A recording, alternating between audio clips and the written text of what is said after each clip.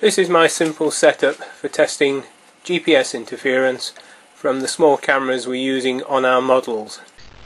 This is my test rig with the camera at the bottom, a battery in the middle and the test GPS receiver at the top. I've got a GPS receiver set up indoors. The signals going to it are quite weak, and you can see from the bars at the bottom of the screen the signal level. The longer the bar, the stronger the signal.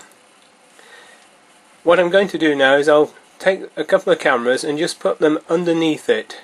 If you have a look at the still picture of my rig, it's about the same distance the camera would be on the 350. First of all, we'll try the Mobius camera. I'm going to turn it on and make it record.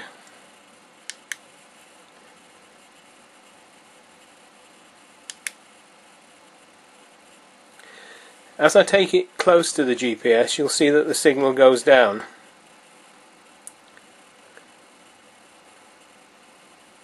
If I put it underneath the GPS, in about the same place as it would be on the 350, the satellite signals are still present, but not as strong.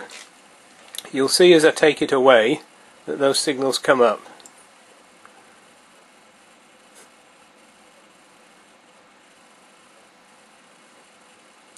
Now if I put the Mobius back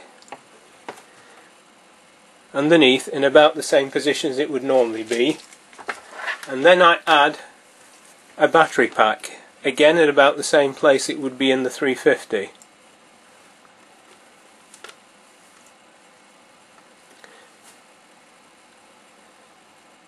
You'll see that the battery pack offers a wee bit of screening, but not a lot. Again, if I take the camera out from underneath, you'll see that the signals will come up slightly.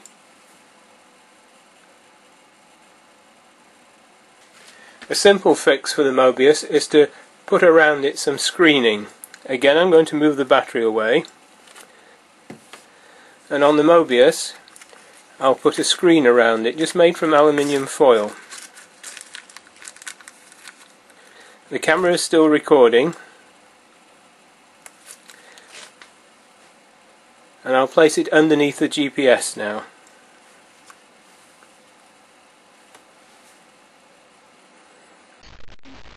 When the battery pack is refitted, the interference will have more screening from the camera to the GPS receiver. So for a Mobius, a very simple trick is to just use aluminium foil around the camera. I'll show you now a couple of other cameras I have. As I move around in the workshop here, the signals are changing a little bit. I'm now going to use a cheap camera that I have used before on models and just turn it on close to the GPS.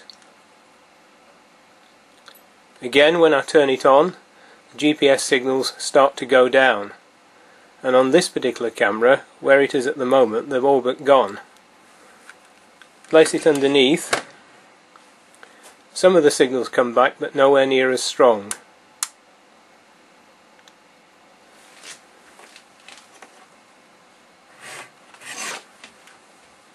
Another camera that often gets used for models is one of the stick type cameras. And again, turning that on,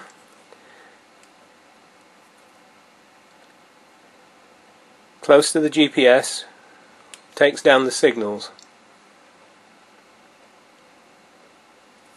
Put it underneath where it would be approximately on the 350.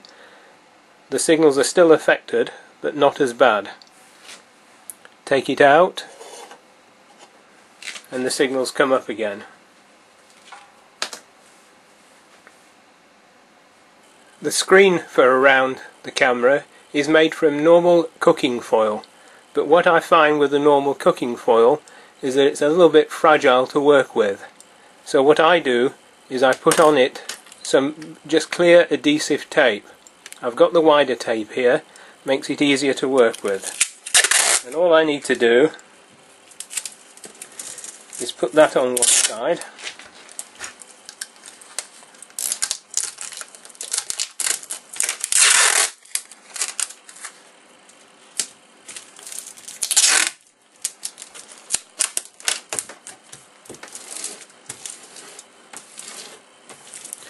and rub it down. It's difficult to see on here, but that now has made it far stronger than the original aluminium foil was. As an example, you can see that the aluminium foil where the tape is not present easily tears, but where I've got the tape on it, it's very difficult to tear it. Makes it much stronger.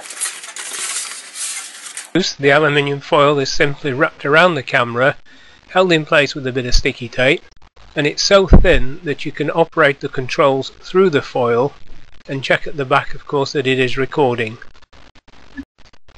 With the foil being so thin, it will still fit into the holder for the camera.